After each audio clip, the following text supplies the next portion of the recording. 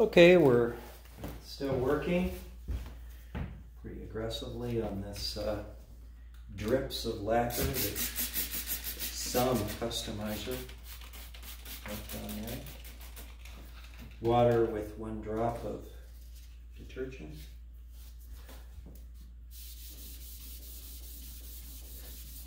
Oak block of wood with smoothed edges to come in. You gotta take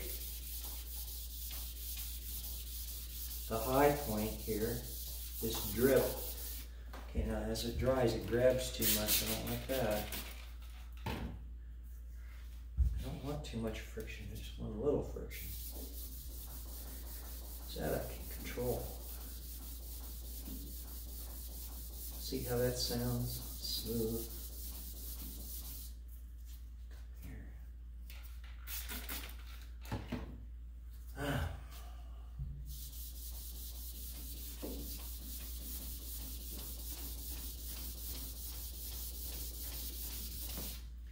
Starting to grab. I'm going to clean the paper just a second.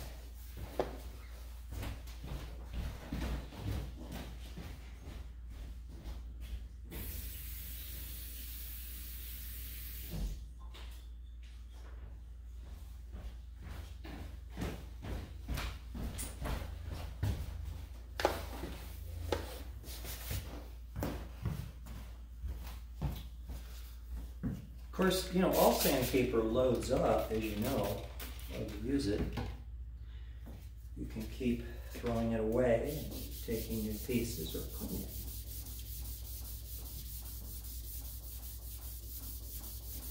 This is a serious drip here. It's probably as bad a drip as any of them. This one right here. You can see that the high point of the drip is being sanded off, and that's the beauty of using a block.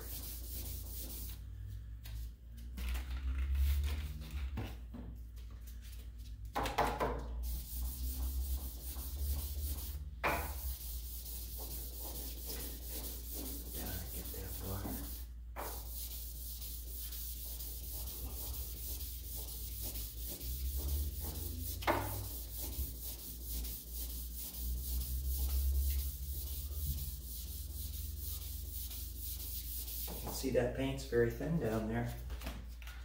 Got a couple of peek through spots. I can touch those up, but I certainly don't want to get down into the wood. I just want that. I'm just repairing a lacquer drip. That's all I'm doing. Fast progress, I think, for what this job is.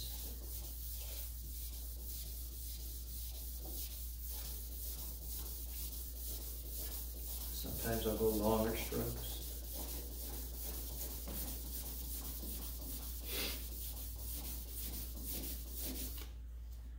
Once I hear it's grabbing a little bit too much, I'll come back. It, go down and get the water, and come off.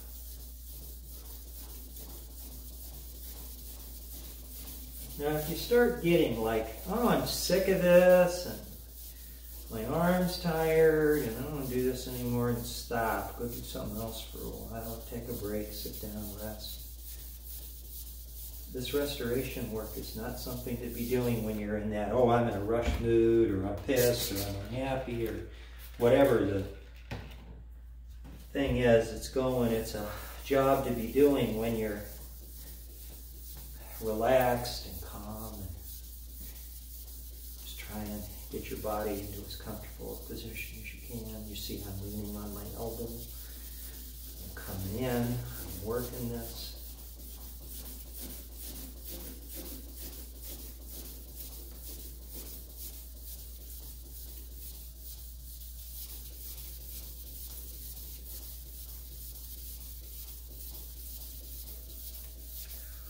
See, it's disappearing, isn't it? That lower one. sector right here. So that'll look pretty good, see? It's a little bit off, but this is the one that's bad. So you can see change in a fairly short time. Not that it's all gone, but I mean, at least I can see, hey, this is working. I know I'll be going down and getting water off this part, so I don't need to get the bottom part all finished off.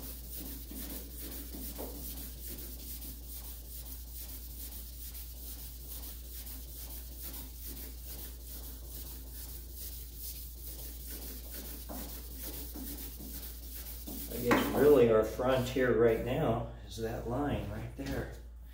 So we have gone quite a few inches. I'm going to stop soon, but not quite. I'd like to get this guy here out.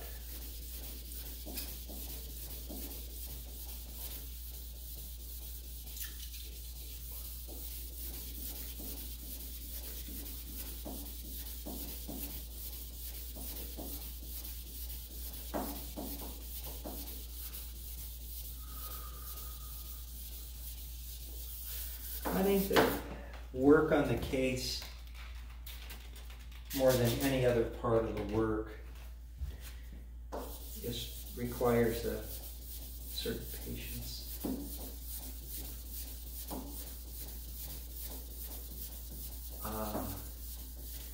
And now my nemesis, my problem area starts to disappear. Look. As if by magic, you just kind of get to the point where it's gone.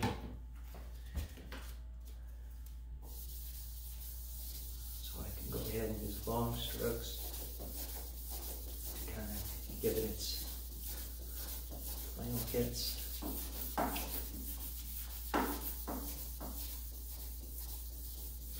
And again, I can leave a vestige of it because I'm going to be using hand polish things. So what we can do, we can come in and you can see that the area marked between this and this is now clean. No more drips. Okay. And the new area now for work is from here to here. So there are now two partitions remaining in this polish out, and I have to say I just couldn't be happier with what I'm looking at right now. Now that one I could get a little better, and so look up here.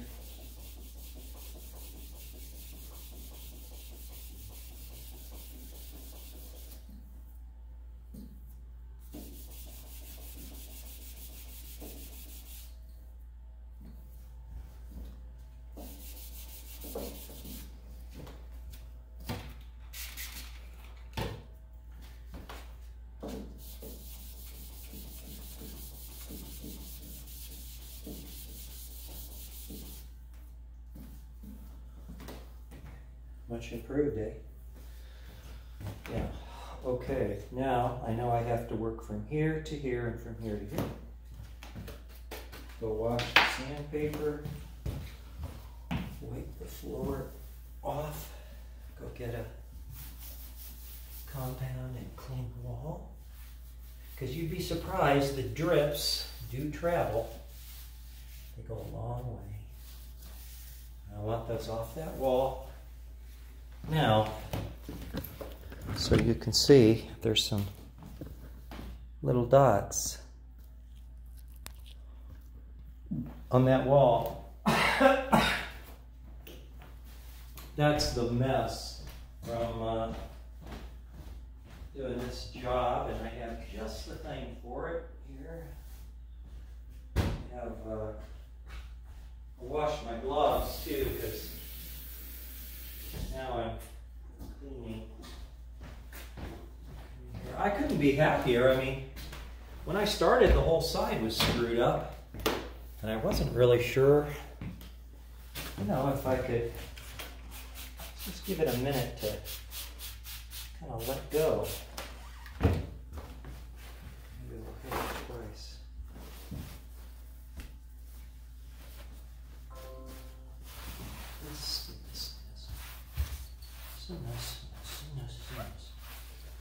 All right, now there was some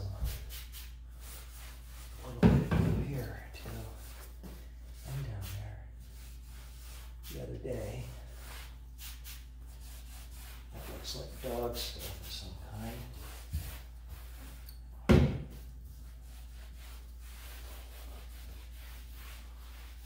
Okay, good enough. I'll leave that here so it's ready to go. But what a wonderful sight to see this much done. We'll back up again here for the review. And I always try to take some time to look at the work and enjoy it, you know, the progress, and to feel good about it. You know, all the way from here, all the way from to here is repaired. And pretty darn nicely too. That is not, I'm hesitant to, I can always come back in and do more, you know. And if I'm going to have a problem with a peek through of the wood, it's going to be in this area. So I think even though I could make this better, the cover sticks over to here anyway, you wouldn't see it. So now I just have, what do I have, 12 inches to go? And this portion here, that would be very difficult to be messing around with.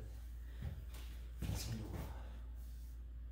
I've got 1, 2, 3, 4, 5, 6, 7, 8, 9, 10, 11, 12. Got about 17 more drippy things.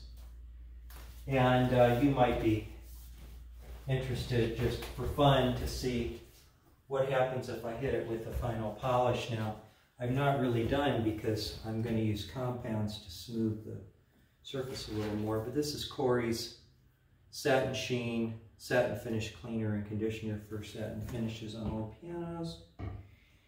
And I'm going to go ahead and just hit this paint area with this so you can see. I'll shake it up. Get a little bit here.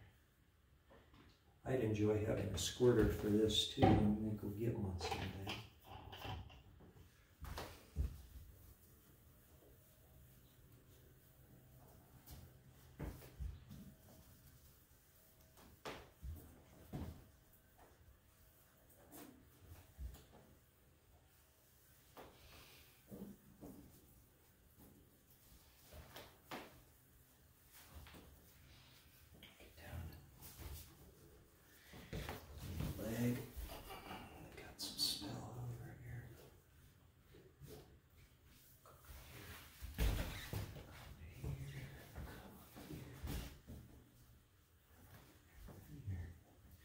This is not the way it's going to look when it's done because I've still got to come in with some compounds, but I just wanted you to see, you know, when it's cleaned up a little bit, what are we looking at? And how about we come off the thing? Let's go take a look. Okay. So, paint's still there, kind of smooth. Looking pretty clean, and then yuck. That's what this job is all about, getting rid of yuck. But yuck is gone from here. And then we'll go ahead and polish out the rest of the case and match it all by hand polishing. It'll be a smoother, much smoother when it's compounded.